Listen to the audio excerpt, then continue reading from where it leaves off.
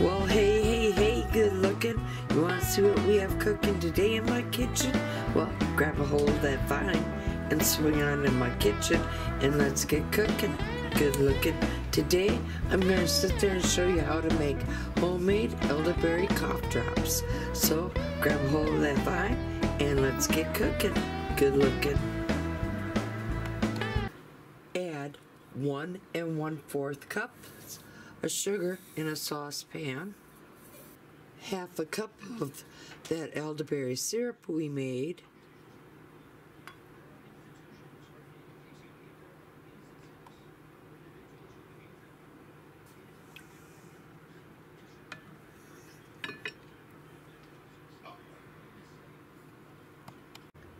and 1 tablespoon of lemon juice. Now go ahead, mix this all up. This over to the stove, bring it to a simmer and simmer it for 15 to 20 minutes or until it reaches a temperature of 300.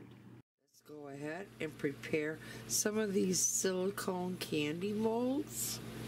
Now these are going to be perfect size for little cough drops, or you could use one of these square molds as well that some people use as ice cubes, but just don't fill them up all the way. You might want to fill them up 1/4 of the way. But in any case, you're going to want to sit there and lightly spray these silicone molds with some cooking spray. So let's go ahead and spray these up.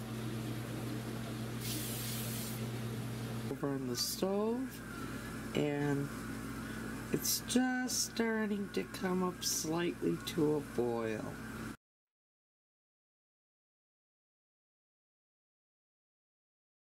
Here it is right off the stove. Now I'm gonna sit there and grab something to make it a little bit easier for me to transfer the cough drops into the molds. Okay,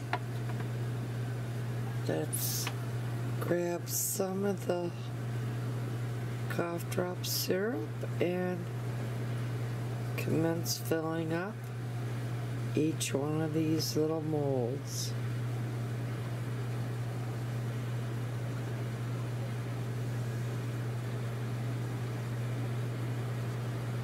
I'll see you when I'm all done filling up all of these molds.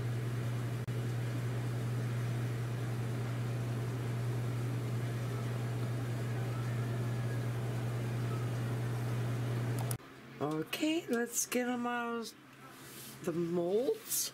So they should just easily, pop out as such. So